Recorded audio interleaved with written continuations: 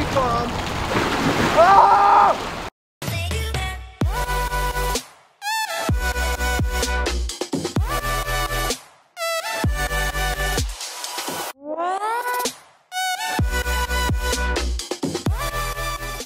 Velkommen tilbake til en ny episode av HeltOK. I dag har jeg med meg Martin Strøm, som klatrer, dødser, hva mer du? Skater, alt mulig rart. Han skal være med i VM nå til helgen, og vi skal være med å filme det.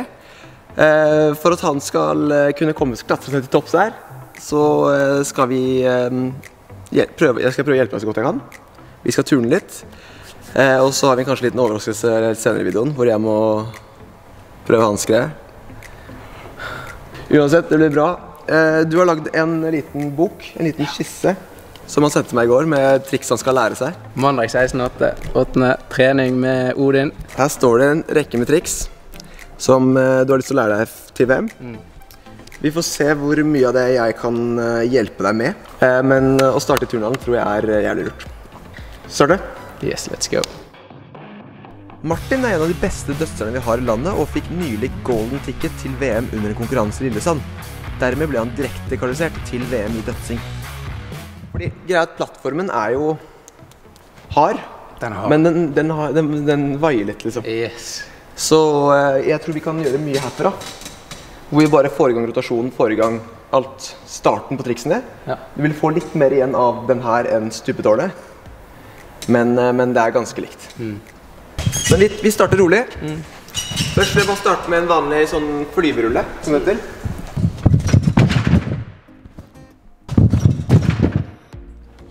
Jeg merker med en gang, du går jo mye lenger enn meg.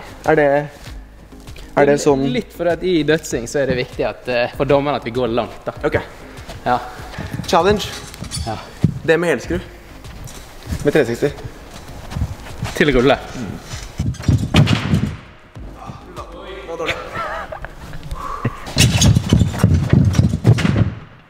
Det var litt mye. Det var litt mye salto. Ja. Men jeg også merker at jeg går alt for mye over da. Det litt sketchy, ass. Ja, bedre. Et av de triksene jeg så på boka som jeg skjønte, var forover med helskru. Ja. Og så inn. Ja. Eller var det med en salto til? Med en salto til. Ja. Fra hvor mange meter? Jeg tror det blir 13. Ja. Jeg håper ikke jeg. Vi kan prøve det. Hva med jeg foreslår en strak salto først? Ja.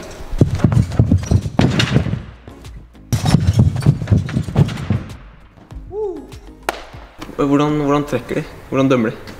Det bare på show. Det på show? Ja. Så det den som sender deg hardest? Freestyles det rett og slett det. Ja. Det sies at det litt trekk for tofotsats, så da må jeg gønne på enda hardere for at det skal veie opp da. Ok. Ja. Ok, men den der vanlige 360-en som den klassiske, ja. Det blir... Ja. Så det bare krummer litt i slutten her.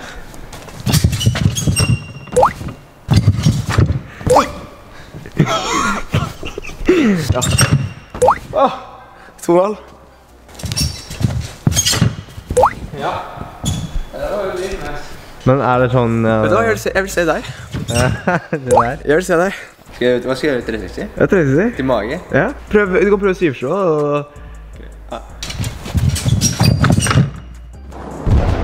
Men jeg føler jeg har kontroll her da, men her det jo bakkenivå. Det et triks han har lyst til å få til, som han har snakket med ham, som jeg forstår. Det 2,5 saltoer forover, strak. Fordi det har blitt gjort gruppert. Og pikert. Og pikert. Jeg har aldri sett noen gjøre det strak. Så vi skal få nytt moment i boka, det det vi trener på. Det skal vi trene på senere i dag, den lukkingen, hvordan man skal holde for å få minst mulig vondt. Ja. Aldri dødsa før, liksom. Alright, da har vi kommet fram til Bygdøy, hvor shit's about to go down. Dere skriver i boka si der, jeg litt nervøs. Du skal være med å hoppe litt du også. Mulig. Mulig. Vi får se. Det gjør vi. Du litt for rolig nå. Jeg blir nervøs. Jeg gleder meg veldig. Du må snakke litt mer, for ellers blir jeg... Nei, nå skal vi ut og dødse litt fra panteren. ultimate hoppestedet for østlendinger da, i Oslo. Hvor høyt er det? Det er der du måler hvor tøft det er. Det er litt forskjellige høyder. Ok. Ja. Men vi tar det gradvis. Jeg tror vi er good. Ja. Eller vet du hva, jeg må jo ha håndkleet mitt. Ja, det er Så det...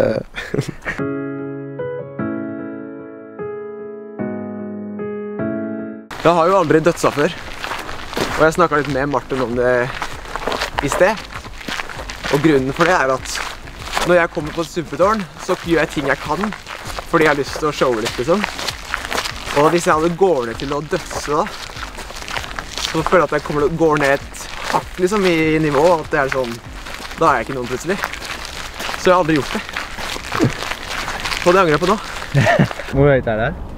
Nei, nå er det vel, ja, litt over 10. Når det er lavvann, så er det 13 meter. Ok, så nå er jeg kommet til Panteren. Det er sol, men det regner. Oslo-vær. Ja, og nå skal vi utfordre Odin litt. Se om vi får satt han ut før med en døds. Tenker vi begynner der borte på lille panteren. Lille panter. Liten panter. Hvor høyt er det? Og så har du en stor på, ja, det er vel kanskje 6 meter. Ja. Det er jeg hoppet fra. Skal jeg gå rett i døds, liksom? Eller hva er planen? Kan vi gå rett på den? Liten introduksjon først. Ja. Ok, hvor mange... Kan du gi hva er en døds er det? For jeg trodde det var reka jeg. Ja, jeg tenker vi kjører på med klassisk døds. Da har du reka, inn med hodet, strakt rett ned. Den har du tatt før. Jeg er for 3 meteren. 3 meteren. Den er safe. Og så har du knuseren. Det er rett og slett ligge sånn. Bøye armer og bein. Stramme magen, trekke inn. Stramme alt over. Komprimere armene inn. Og så har du no-hander. Da er det rett og slett ut, og med hodet først. Hva er det jeg har gjort? Nei, vi får kjøre på. Ja, lille panteren. Fy faen, ass! Jeg foreslår at vi gjør det litt her.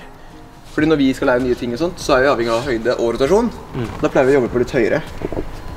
Og jeg tror det er veldig fint. Hvis vi klarer strak salto til liksom videre rulle oppe her, så tror jeg at man har mye, da har man mye å gå på. Prøv det? Ja, kult.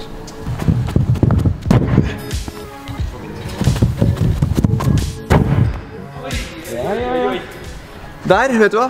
Der kan jeg si at armene jobber ikke nok, for du mangler rotasjonen. Det er litt sånn slapp med sånn. Og så må du liksom slå hardt. Det er ikke anbefalt å lande på magen, for det er egentlig, du får sånn...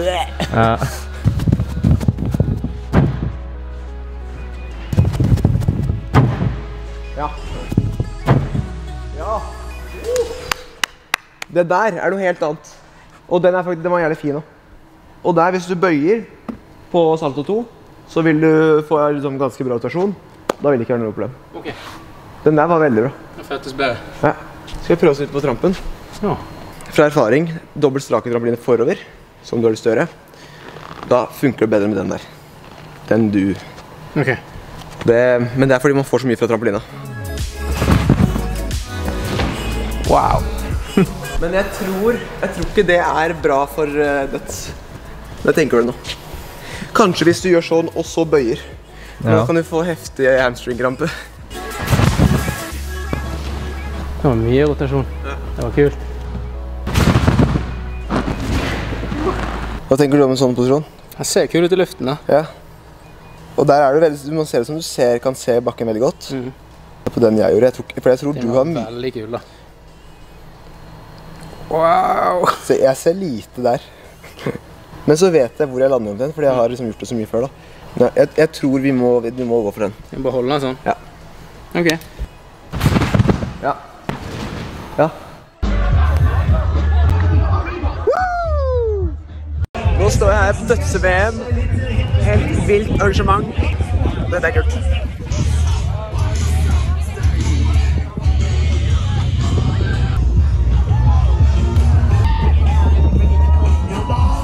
Er du klar? Så godt man kan bli. Og gutta, de går helt bakerst på post. Vi kan jo ikke kalle det stupebrettet, men i hvert fall... Oi!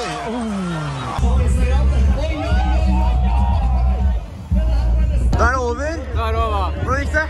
Ja, det som passet var veldig gøy da, men jeg fikk litt overrotasjon på det hoppet der. Var det treninga vår? Nei, det er ikke godt å si, men jeg tror jeg satset litt hardere enn det jeg burde gjort. Kanskje skulle gått for en til. Neste år. Ja, neste år.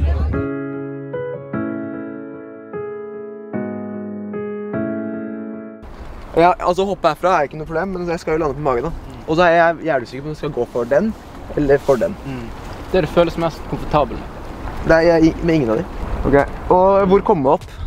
Der. Sånn. Å fy faen, ass! Å fy faen, jeg fikk faktisk jævlig pulsen, ass. Alright, Odin. Da er det bare telt til 3 og hoppe. Ja. 1, 2, 3.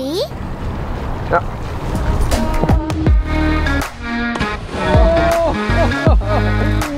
Yeah! Litt som å få et slag i trynet, ass. Nei, det var helt perfekt det. Da blir det å ta en 360.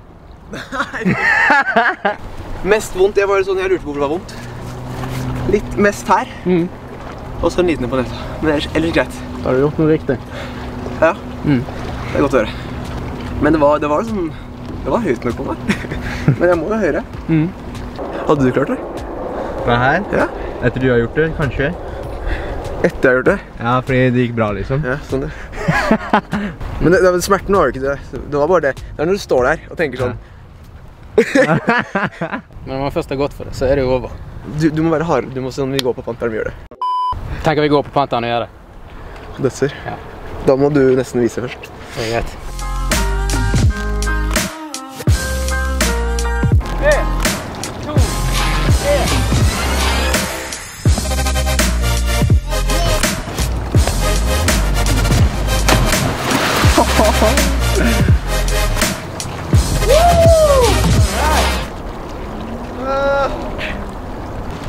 Å, fy faen. Ok? Ja.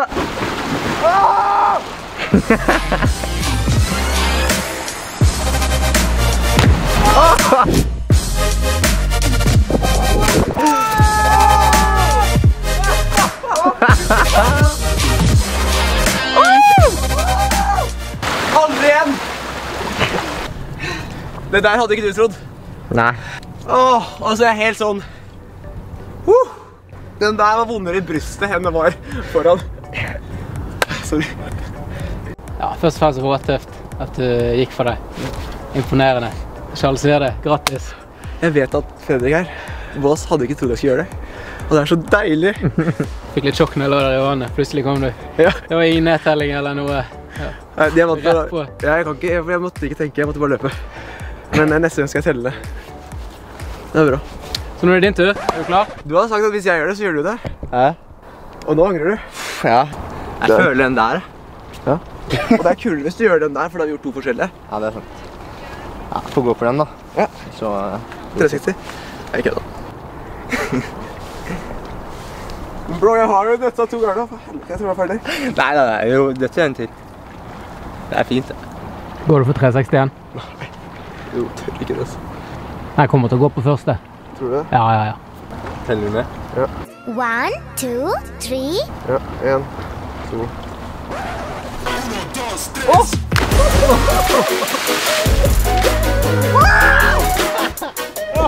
Ja, det går vondt i siden, altså. Er du klar? Ja. 3, 2, 1.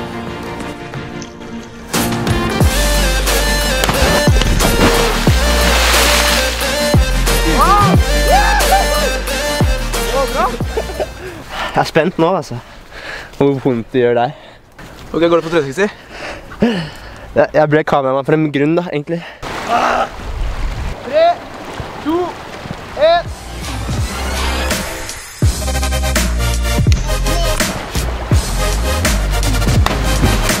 God damn! Fy faen for en følelse. Jeg fikk bare vondt under føttene. Gjorde du det? Ja. Da valgte jeg feil. Ok! Helt til slutt så må jo Martin få prøvd seg på den håndkonkurransen. Så her er alle gjestene jeg har hatt med siden starten, så å si. Du har jo turnet litt før, så jeg regner til å ha stått litt på henne. Ja, jeg har ikke stått for mye på henne, men Hva vil du si er... jeg får prøve å komme høyt på høyre siden. Da blir jeg fornøyd. Rundt 30 sekunder? Ja. Det har vært godt. Er du klar? Ja. Let's go. Et forsøk fra du sparker opp til lader.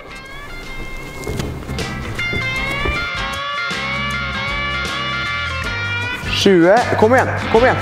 Du klarer 30. Det var 1 minutt, kom her. Kom igjen. 50. Shit, ass.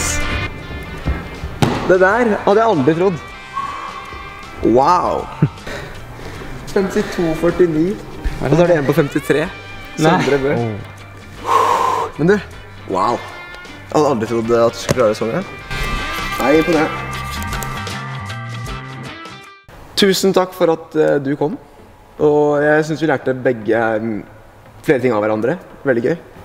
Tusen takk for at dere så på også. Ta gjerne og lik og subscribe, og så ses vi i neste.